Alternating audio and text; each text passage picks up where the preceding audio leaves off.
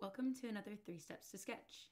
Today we're going to look at another basic tangent graph, y equals 2 tan of pi over 4x.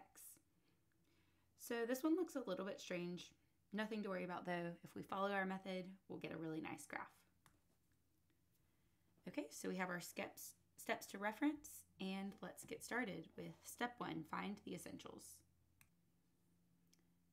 Okay, so we can see that a, the coefficient in front of tangent, is 2, and b, the coefficient in front of x, is pi over 4.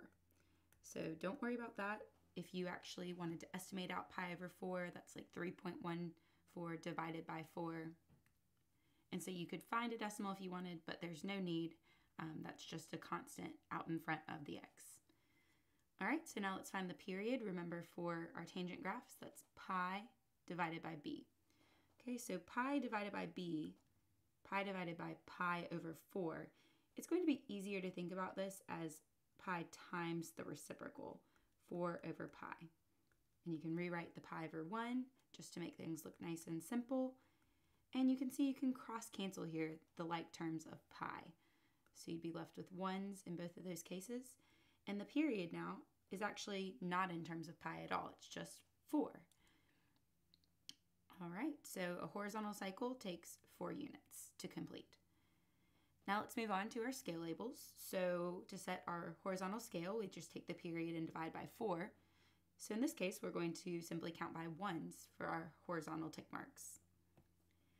Our vertical scale, we usually just look to A. We'll count by 2s. Okay, if you wanted to count by 1, that would also be completely fine. And our last essential, the asymptotes. So remember, our equation is x equals pi over 2b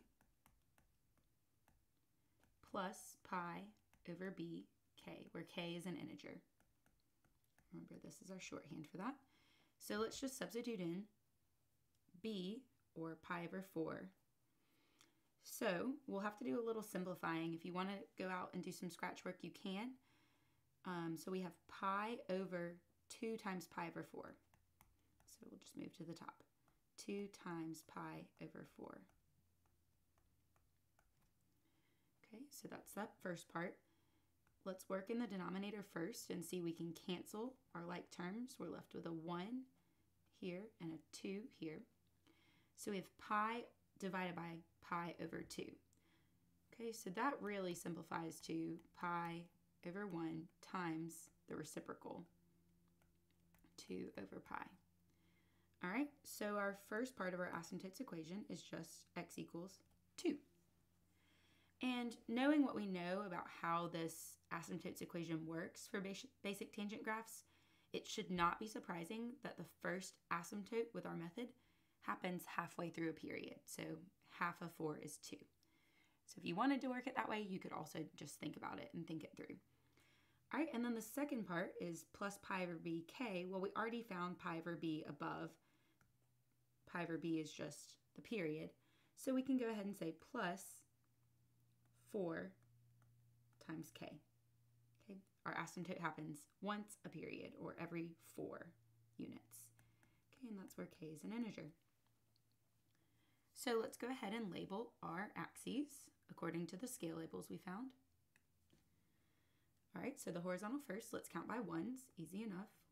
1, 2, 3, 4, you can go ahead to 5 if you want, and we'll label the negative side as well. Okay, and then we'll count by 2s for the vertical axis. I'm actually going to count 1 and then label 2 right here, just so we can see that this graph is being vertically sketched. If you would rather just label the first tick mark 2, that works as well. I just like to see how this graph is being stretched a little bit more than the parent graph if it was just y equals 1 tangent. All right, so now we're on to step 2, plot key points. So remember, our pattern is point, point, asymptote, point. So we start at the origin with our first point. Our second point happens horizontally at the next tick mark over to the right from the origin. So 1 is the x-coordinate, and we know A is the y-coordinate, so 2 in this case. And again, that's the vertical stretch we're talking about.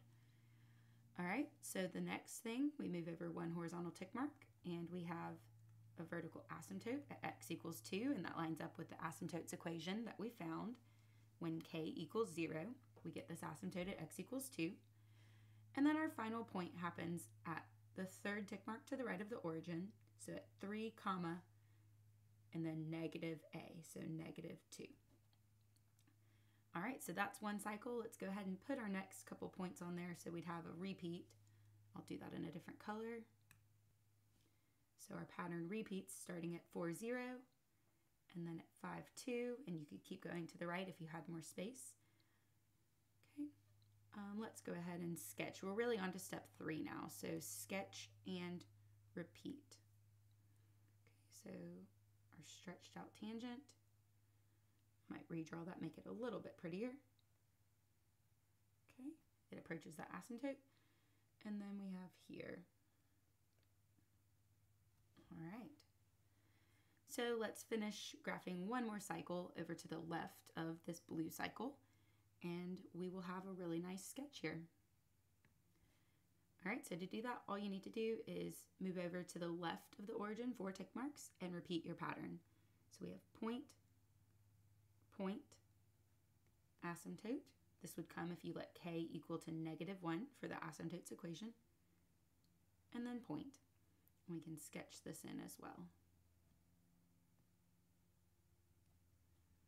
All right, and if you wanted to, you could continue out both ways, but this is 2 nice cycles of tangent for this particular equation, y equals 2 tan of pi over 4x.